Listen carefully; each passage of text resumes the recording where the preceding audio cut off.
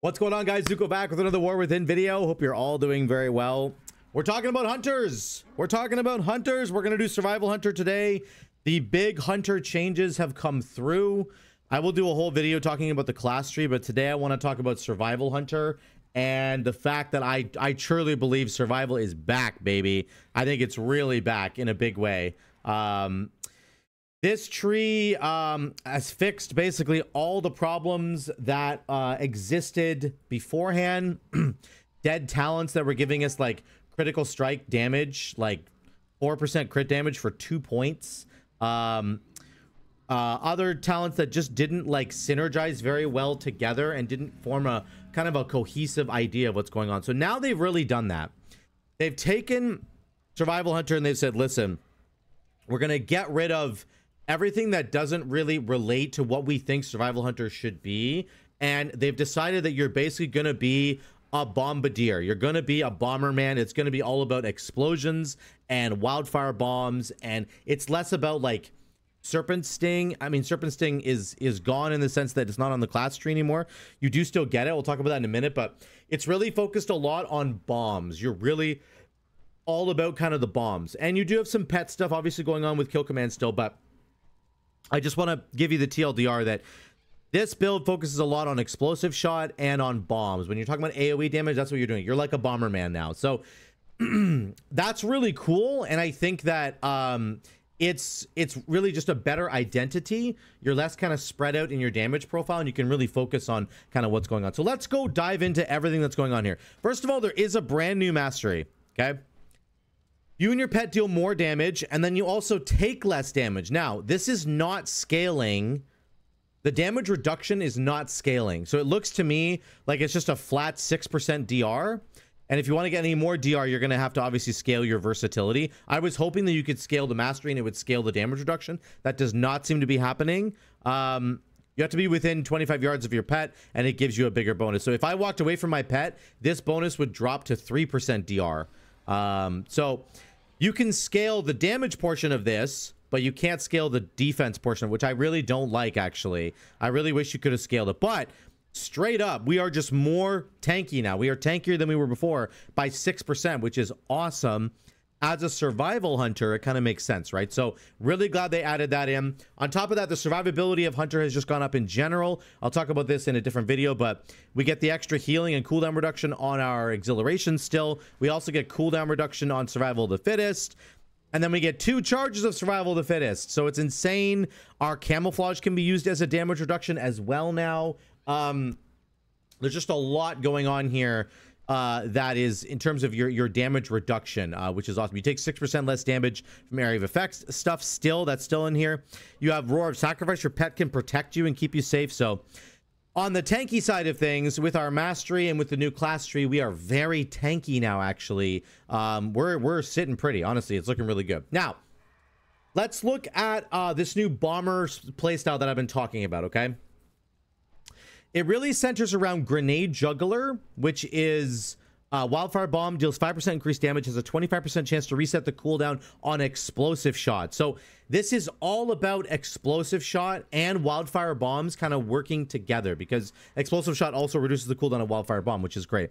Your new Coordinated Assault cooldown, the base cooldown Coordinated Assault, the stuff that happens in here is the exact same as it was before.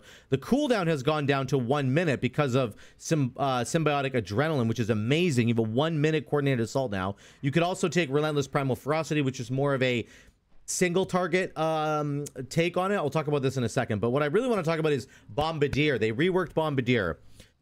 When you cast Coordinated Assault, you get 2 charges of Wildfire Bomb. Okay, that's the same. When Coordinated Assault ends, Explosive Shot has its cooldown reduced and its focus cost reduced by 100%. That means you can spam explosive shots once this ends. Right now, my haste is terrible, but I can only get 4 explosive shots out. But that's still 4 explosive shots, which is a lot of uncapped AoE damage that we're doing, right? We have a ton of uncapped AoE damage. Our bombs are uncapped. Butchery is uncapped. Explosive shot is uncapped. We are, Fury of the Eagle is uncapped. So tons of uncapped AoE options of it, and explosive shot is at the center of it. This is this bomber playstyle that we're going to be really enjoying, okay? Now, speaking of the bombs themselves, they got rid of Wildfire Infusion the way that it was before. Now Wildfire Infusion just is a couple of other talents kind of mixed together. And they basically, your bomb is now only a shrapnel bomb. That's the blue bomb that puts a bleed on enemies when you hit them with Butchery or Mongoose Bite. So you are now maintaining a dot. This is sort of like having Lacerate back from Legion. If you guys ever played Legion Survival Hunter, they had this really cool bleed called Lacerate. This kind of feels like that to me. Obviously, we've had Shrapnel Bomb for a long time. I'm just saying, like, this is the only focus that the bombs have now. They do their fire damage over time, and then they also apply this bleed, and you can keep the internal bleeding buff going, which is the Shrapnel Bomb bleed. You can basically keep it up permanently now because you're not focused on throwing a red pheromone bomb or a green volatile bomb and then having to think about, like, what am I doing with those bombs? You're only focused on the one blue bomb now. So it's got this singular focus now, which is really cool. I know it doesn't show up very well in this tooltip, but this is the way it works. You have Shrapnel Bomb. You have this little mini game of keeping your internal bleeding up, which is kind of nice. Okay. Fury of the Eagle is the exact same as it was before. It actually hasn't changed at all, but it has a little bit more significance now because it cools down your Wildfire Bomb, and your Wildfire Bombs have a chance to give you an explosive shot every time you throw them, right? So it's like there's this cycle where Fury of the Eagle is just a good, like, big DPS button that you can press in mass AoE, but it also has that additional utility of cooling down your bombs, and now there's a better reason to cool down your bombs versus like old Survival Hunter, which you had too many bomb charges with old Survival Hunter anyway, and now it feels like Fury of the Eagle has a really good place where you dump your bombs, you press Fury, it gives you like 1.5 bombs back. You dump your bombs, you get a proc on your explosive shot, you send the explosive shot, then you jump into coordinated assault, and then you do your damage, you get 2 bomb charges back, you throw your bombs inside coordinated assault, maybe you get another proc on explosive shot, and you get it back again. Do you see what I'm like? This sort of bomber explosion loop just keeps on going, and it's supported by Fury of the Eagle now in a better way than it was before, which is awesome. Okay. Serpent Sting is still alive in Viper's Venom. This is Raptor Strike and Mongoose Bite will apply it. They always apply it every single time, so your uptime on this is pretty high. Here's another cool one. Reapplying Serpent Sting to a target also spreads it to 2 nearby enemies. Very cool. So you actually get some Serpent Sting cleave, and remember, Serpent Sting technically counts as a spender, so it should, I mean, it doesn't really matter anymore, actually. Never mind, the mastery's changed, so it's just going to do more damage, period. It does a lot of damage. It ends up doing a lot of damage. Now, you can also cleave with Mongoose Bite now. And I want to talk about how this introduces like an additional damage type, like an additional damage profile for Survival Hunter. We have our mass AoE that's going on, okay? With our explosive shots, with our Wildfire Bombs, with our Butchery, with our Fury of the Eagle, okay? Lots of mass AoE. But if you're in a dungeon where you really need to do like cleave priority damage, you now have a new talent called Merciless Blows. Casting Butchery makes your next Raptor Strike or Mongoose Bite hit 3 targets. Those 3 targets that get hit, if you have Mongoose Bite, if you have like 5 stacks of Mongoose Fury, each one of the targets that gets hit will receive a full-blown Mongoose Bite at those 5 stacks of Mongoose Fury. So you can like ramp this up and then start cleaving with it and doing crazy amounts of damage, kind of like an Obliterate for Frost DK, which is really cool. On top of that, your Mongoose Bite will apply Serpent Sting. And if the target already has Serpent Sting on them, it will keep spreading it. So like if you have a pack of 10 mobs, you can press Butchery and then Mongoose Bite, and that will put 3 Serpent Stings out. And then you go Butchery, Mongoose Bite again on those same targets, and that will spread a Serpent Sting from each of those 3 targets to 2 other targets. So you will very quickly cover the entire pack in Serpent Stings now, which is really, really cool. Okay, so a really cool new DPS profile there with 3 target cleave. You also get 3 target cleave with Flanking Strike now. So this is really cool. Flanking Strike does damage, and it benefits from Tip of the Spear. We're going to talk about Tip of the Spear in a second. If you take Exposed Flank, your Flanking Strike makes the target, exposes the defenses, increase the damage of that kill command by 10%, and causing your kill commands to hit 2 additional nearby enemies for 10 seconds. So you open up a little kill command window whenever you use Flanking Strike, and this allows you to cleave with kill commands as well. So you have 2 options for cleave.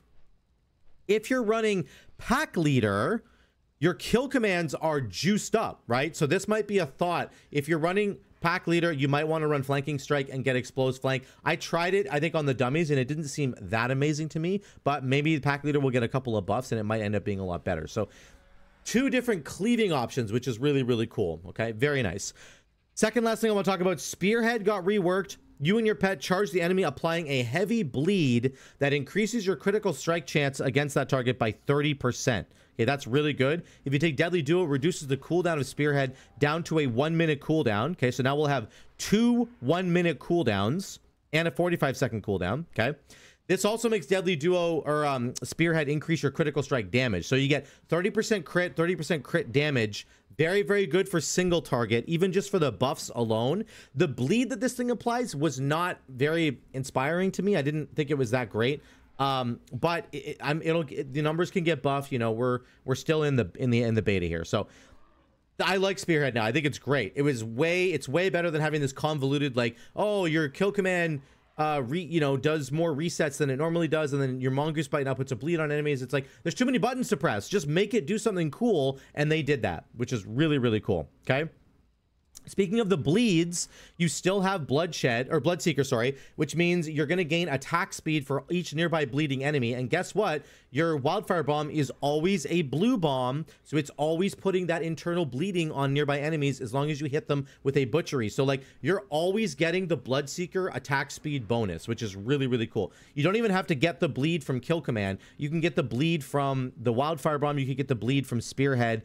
It doesn't matter where you get the bleeds. As long as you have bleeding enemies nearby, you're going to get attack speed. So your attack speed is going to be ramped up really hard. Now, let's talk about the piece that brings everything together. I talked about your new little mini game with the, not really new, but the mini game of Shrapnel Bomb, keeping the bleed up with Shrapnel Bomb. The other little mini game is getting resets on Explosive Shot. So you're keeping an eye on your Explosive Shot to see if it resets from your Wildfire Bomb. The biggest little mini game that you're going to kind of paying attention to for Survival Hunter is Tip of the Spear. This has been dramatically changed, and it's incredibly strong now. Kill Command increases the direct damage of your other spells by 15%, stacking 3 times. Okay, so this also gets buffed further by Flanker's Advantage. Tip of the Spear's damage bonus, look at the last paragraph there. Tip of the Spear's damage bonus is increased by 100% based on your crit. So now I have a 15% buff plus my crit, which is 33. So I have a 48% buff. Whenever I press Kill Command, my next ability does 50% more damage, almost. That applies to Explosive Shot. It applies to Fury of the Eagle. Wink, wink. It applies to Kill Shot. It applies to Wildfire Bomb. It applies to a single target Mongoose Bite. It applies to Butchery. Anything, guys. Anything. This buff is really strong. And you can see the numbers. If we just look at our numbers here, my Fury of the Eagle right now does 665,000 physical damage. If I press Kill Command, it now does 952,000 physical damage. So what does that mean? Well, it basically means that you now have a real incentive for weaving in kill commands in between every other ability that you're pressing. This is now the most important button that you should be pressing in between your other buttons. This was basically the playstyle they were trying to go for back in the day, but like there was not that, it just didn't do that much damage and it didn't give you this big of a buff. Now it does, and there's a very, very good reason to press it. You're going to have to get used to this cadence of going Kill Command Fury of the Eagle, Kill Command Wildfire Bomb, Kill Command Butchery, Kill Command Mongoose Bite, you know, whatever the case might be. You really are going to have to weave it in there if you can, because it's going to give you almost, you know, it says there it is, 43% more damage. So it's just very, very, very strong, this Tip of the Spear buff, and I think that it's just going to be really cool to get used to kind of the way that it works. It's almost kind of like playing a Windwalker monk in the sense that you're almost never going to want to repeat an ability that you just pressed, because you're going to want to fill with Kill Command in between all the abilities that you're doing. You really are going to want to be careful about repeating. So that's the gist of what's happening with the Survival Hunter rework. I will show you a dungeon that I did. Just a little bit of footage here from Survival of the Fittest, which is good. Let's jump in. This was me playing pack leader, I believe. Also, it feels like when you're in dungeons now, whenever you go into dungeons, it automatically summons your pet now, which is really cool. Was this or was this the arcane thing? Here's what I'm trying to do here. I just want to make a really quick caveat here. Pack Leader doesn't do anywhere near as much damage as Sentinel right now. Sentinel is bugged. It is doing like triple the damage that it should be doing. So I tried to play without Sentinel to give us an idea of how Survival Hunter is doing without this insane, broken right now, bugged and broken hero talent tree. So I think I ran Pack Leader in this, so it's not going to do as much damage, but it's more like ethical, right? In that sense. These guys are cheating, okay, in terms of the damage. I don't think they're gonna like completely gut Sentinel, but it's definitely gonna get nerfed. It's doing way too much damage, okay? It just is doing way too much damage. Here's an example of our defensives being really good again. I just pressed Exhilaration and I put my Survival of the Fittest on now. Our damage is still good. Our damage is really good. We are absolutely going to be, we're keeping up with like Rep Paladins and some of the Warlock pulls that I've seen. This damage is incredibly strong right now in the current iteration of this. Now I just got a yeah, let's look at that really quickly. I got my Coordinated Assault was ending. You can see my Coordinated Assault is ending at the end here. I'll get 4 explosive shots after this. Here comes our explosive shots. Explosive shot. Boom. Boom. Boom. And you can see the damage is just really good. So the thing with it as well, if you explosive shot the same target over and over and over again, it will detonate the previous explosive shot, and just you're not going to miss out on anything. Okay, you're not wasting by pressing explosive shot on the same target multiple times. Yeah, so this is what Sentinel is looking like right now. This is the other guy in the key. He's doing, you know, 14% of his damage, 26% of his damage, 30% of his damage is coming from his hero tree. That's not okay. That's not what it's supposed to be doing. It's doing way too much damage. So just keep that in mind, okay? This is what mine looks like.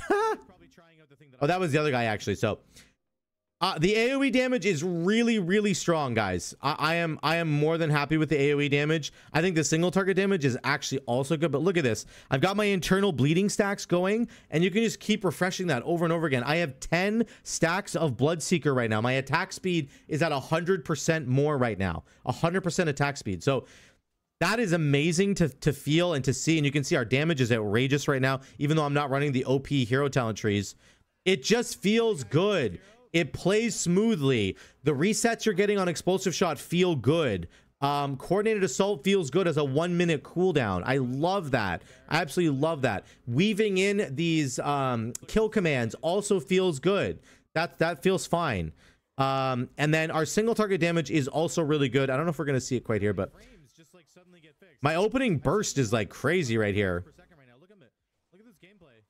Yeah, I don't know, my frames were being weird. Now they all got fixed. So anyway, the single target damage is also going to be good. I expect Survival Hunter might cop a couple nerfs, like not major nerfs, but a few nerfs potentially before the expansion begins. But the reality is this is you're in really, really good hands here. Is really cool. And that's what I did. Second off of my cooldown on yeah, it's just really good. I'm trying to see if there's another example here, but let's try to get to a single target boss. Not this guy. Let's go to the final boss, shall we? Go to the final boss. Okay, here we go. Let me just back up a little bit. So here's the final boss fight. Okay, this is single target. I just want to show you pure single target because it's like hard to show you that sometimes. Some real haste now. Let's see what happens. We're in Bloodlust. Okay, so we have like this is like a real representation of what you might have in terms of your haste levels, and you can see it's just smooth, man. It's like kill command into my wildfire bomb into a mongoose bite, kill command mongoose bite, throw those explosive shots out. Even if coordinated assault, even though coordinated assault is giving you explosive shots and those are primarily an AoE ability, it still feels good to press it on single target because explosive shot just does enough damage to warrant it. Like, look at our damage right now, 450k on a single target. That's pretty good right now in the beta from what I've seen. I think that's fantastic. Now, again, these numbers are all going to change. I just want to give you a baseline idea, a baseline expectation of what you can see from this kind of from Survival Hunter now, okay? It's just going to look good. Here's our overall damage, 565k overall. Again, this Nectoria guy did way more damage because he had the hero talent tree, the arcane one, the sentinel one. So we still did lots of damage, and I think it's really good. This is what the breakdown looks like. Your shrapnel bomb and explosive shot and your other shrapnel bomb, the dot that you get, are your top damage. Again, you're throwing so many bombs and so many explosive shots that they're going to end up being a ridiculous amount of your damage overall, which I think is great. That's what Survival Hunter should be. We should be like a bomber class, right? That's what it should look like, and I'm happy to say that it will look like that now. So that's my little overview of the spec tree.